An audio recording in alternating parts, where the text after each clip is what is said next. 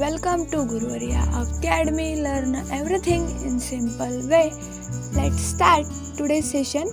Guides. Hello friends, properties of natural resources या चॅप्टरमध्ये आपण जे काही नॅचरल रिसोर्सेस आहेत त्या नॅचरल रिसोर्सेसच्या वेगवेगळ्या प्रॉपर्टीज पाहिलेत, त्यांचे युजेस पाहिलेत. तर ह्या सेशनमध्ये आपण प्रॉपर्टीज ऑफ नॅचरल रिसोर्सेस या चॅप्टरचा एक्सरसाइज पाहणार आहोत. चला तर मग आता आपण एक्सरसाइजला सुरुवात करूया. Question number first, fill in the blanks with appropriate term. आपल्याला इथे रिकाम्या जागा भरायच्या आहेत. इथे कंसात दिलेल्या योग्य शब्दांपैकी एक शब्द निवडून. ए, the capacity of air to hold moisture depends upon the dash dash of the air. Answer, temperature. B, water does not have a dash dash but has definite dash dash and dash dash. Answer, shape, mass and volume. C, while freezing the dash dash of water is lowered. Answer, density. D, dash dash soil has pH 7. Answer, neutral. Here we completed our first question. Now move towards the second question. Why is it said that? असं का बरं म्हणलं गेलं? A, air is a homogeneous mixture of various gases. ही जी काही air आहे ती air homogeneous mixture, म्हणजे जे काही एअर आपण एअरला मिक्सचर म्हणतो, पण ते पण कसं होमोजिनियस मिक्सचर म्हणतो. तर ते का बरं म्हटलं? होमोजिनियस म्हणजे त्याच्यामध्ये सारख्या प्रमाणामध्ये एखाद्या कॉन्स्टिट्यूंटचं प्रमाण असणं. Answer, air is a homogeneous mixture of gases as it is primarily made up of nitrogen and oxygen. Its elements are not readily separated or distinguished from one another. B, water is universal solvent. वॉटरला universal solvent का बरं म्हटलं जातं? Answer, water is a very good solvent as it can dissolve amongst every substance in it. Therefore, water is known as universal solvent. म्हणून वॉटरला universal solvent असं म्हटलं जातं. C, there is no alternative to water for cleaning purpose. पाण्याशिवाय cleaning पर्पजसाठी दुसरा कोणताच alternative आपल्याला पाहायला भेटत नाही. Answer, there is no alternative to water for cleaning purpose because it dissolves everything that it is added to it. The reason why it is called the universal solvent. The water dissolves all the dirt present in our clothes. The reason why we soak our clothes in detergent and water prior to washing. Also, water has a neutral pH which makes it does not harm the object which has to be cleaned and also does not affect the skin.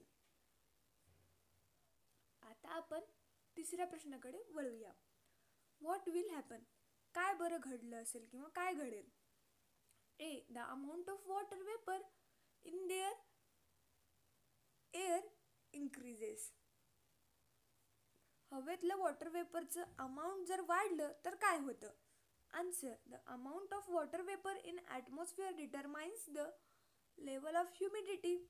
As the amount of water vapor in the atmosphere increases, so does the level of humidity.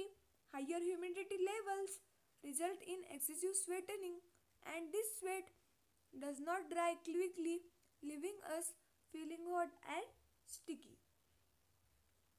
B, only one crop is grown repeatedly.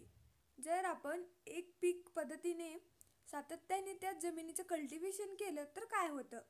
Answer, if only one crop is grown repeatedly in the soil, it loses it's fertility and gates devoid of nutrients.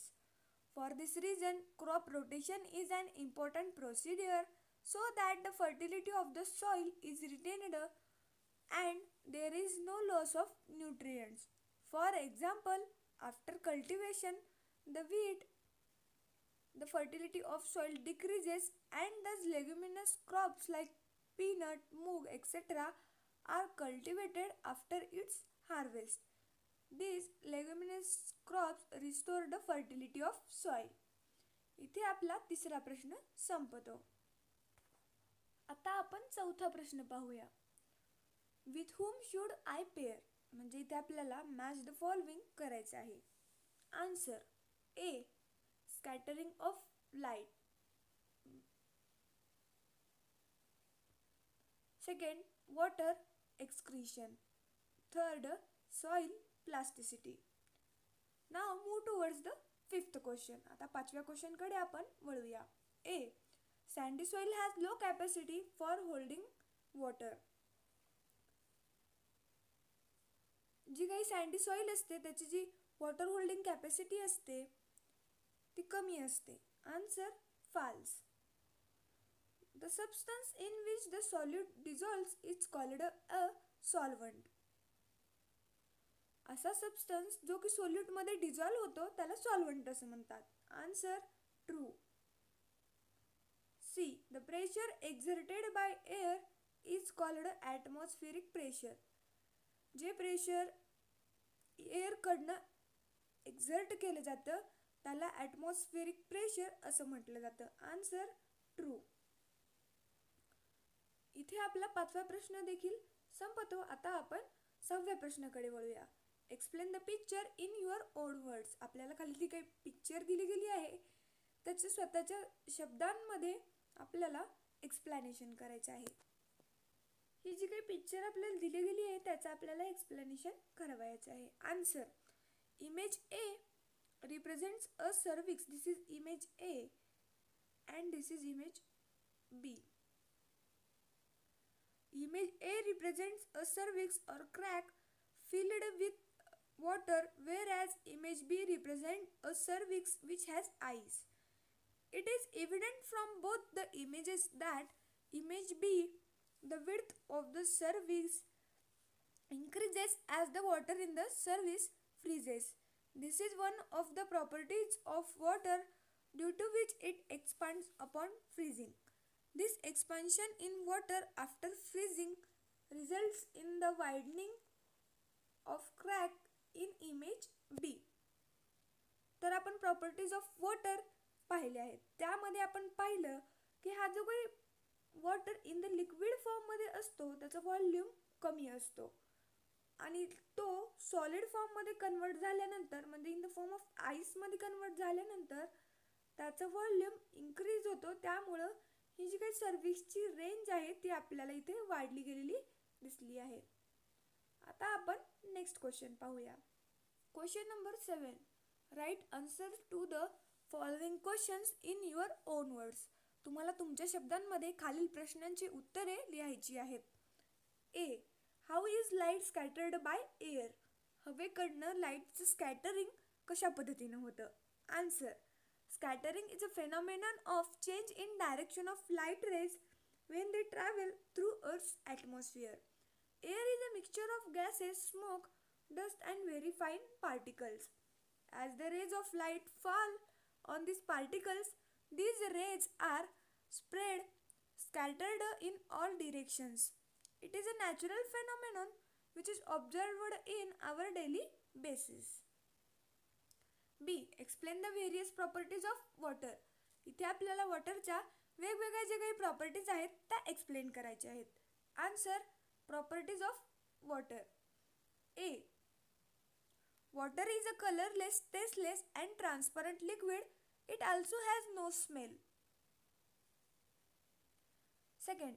Boiling point of pure water is 100 degree centigrade at 760 millimeter of Hg pressure. However, boiling point of water increases due to increase in pressure and presence of dissolved impurities. Third, pure water freezes at 0 degree centigrade at 760 mm of Hg pressure. However, freezing point of water decreases due to increase in pressure and presence of dissolved impurities. Next, the state of water changes on heating or cooling On heating, the state of water changes from liquid state to gaseous state. Similarly, on cooling, the state of water changes from liquid state to solid state. Water is neither acidic nor basic, it is neutral. Water is a bad conductor of heat and electricity. Why is the density of seawater is more than that of rainwater?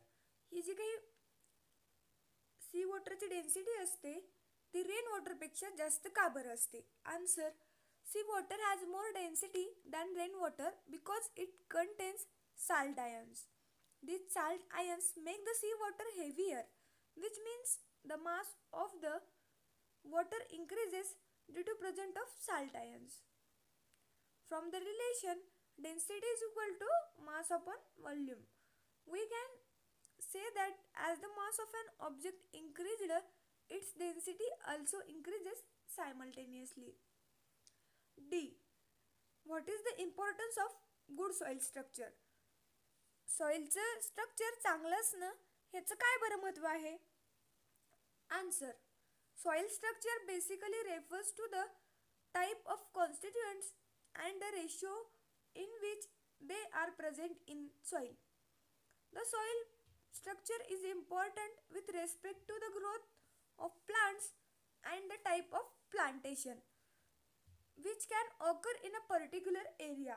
Good soil structure has advantages like roots get sufficient supply of oxygen. It has a good water drainage and thus roots grow well. Next, what are the various uses of soil? Soilचे वेगवेगळे उपयोग काय आहेत? Answer, on the basis of the soil type, particle type, here we have given the properties or uses of the soil. Sandy soil, particle type large, loosely packed with large air spaces, water soaks into it easily, thus it is dry, light and airy. B.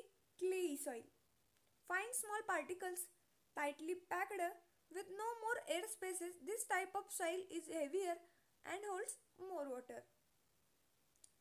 Loamy or slid soil, a mixture of large and small particles, holds water, contains humans. F. What is the need and importance of soil testing from the point of view of farmers? फार्मर्सच्या दृष्टिकोनातून म्हणजे शेतकऱ्यांच्या दृष्टिकोनातून soil testing करणं का बरं गरजेचं आणि महत्त्वाचं आहे? Answer, soil testing is a method of determining the constituents of soil. A sample of soil is taken and is tested for its various characteristics, for example, pH and electrical conductivity. It is important with respect to agriculture practices as it helps us in determining which crops can be grown in which region. It also gives us a knowledge about the deficient nutrients, and this deficiency can then accordingly to be dealt with. It is also useful in determining if additional amounts of fertilizers are required. What is the importance of air in transmission of sound? Transmission of साऊंडमध्ये एअरचा कुठला काय importance आहे किंवा कुठल्या पद्धतीने air transmission of sound करण्यासाठी important आहे? Answer, air acts as a medium for transmission of sound. He G air आहे ती साऊंडचं ट्रान्समिशन करण्यासाठी मीडियम म्हणून काम करते. When a sound have passes through air, the particles of air vibrate back and forth parallel to the direction of the sound wave. Thus, when a sound wave travels in horizontal direction, then the particles of the medium also vibrate back and forth in the horizontal direction.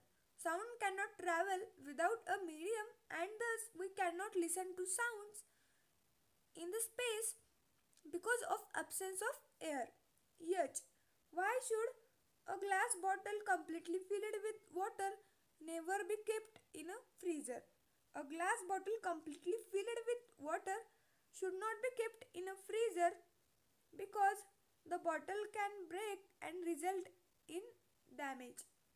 We know that water expands after freezing, and if a completely water filled glass bottle is present in the freezer, the water would freeze and would expand, resulting in the bottle to break.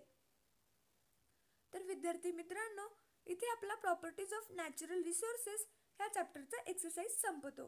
तुम्ही जर direct एक्सरसाइजचा video पाहत असाल आणि तुम्हाला चॅप्टरचा video पाहायचा असेल तर तो तुम्ही आमच्या चॅनलच्या प्लेलिस्टमध्ये